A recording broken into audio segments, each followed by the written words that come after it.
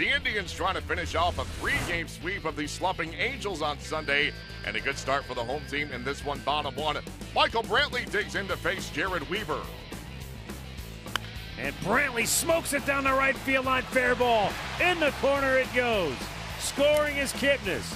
Brantley into second base with double number 40. Now the shift is on. 3 go to the right side of the infield. Carlos Santana batting left-handed. Now the payoff. A swing and a high fly ball. Fairly deep right center, but playable. Mike Trout fighting that. Sun can't find it. Ball drops next to him.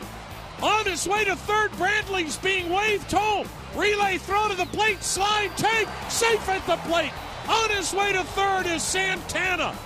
And the Indians even have an ally in Mother Nature. A swing and a soft liner toward left coming on. Diving. Backhanded catch made by David Murphy. Oh, what a play by the former Indian. On a soft liner to left, he got a great break, charged, and never hesitated, making a diving backhanded grab to take a hit away from Almonte. His batting average just keeps going up. Runner goes, Brantley takes off. Santana he better hits pick it on up. the right field. He better get back. Calhoun lost it in the sun. Second Angels outfielder who lost the ball in the sun. Santana to second, Brantley to third. Wow. Santana has got 2 hits today, 2 doubles because of sun balls. He knows how to use the elements to his advantage. I'm telling you. And now Abraham Almonte. Indians still with the bases loaded.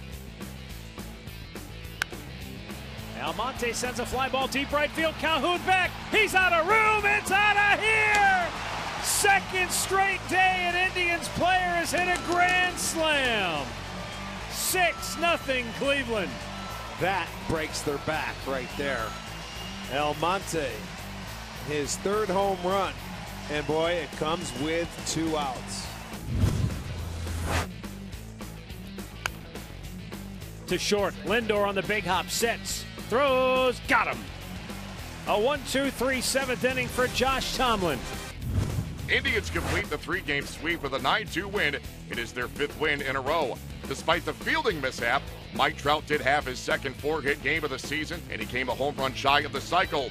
Meanwhile, Francisco Lindor becomes the second Indians rookie in the last 50 years to collect at least 40 hits in a month, joining Coco Crisp.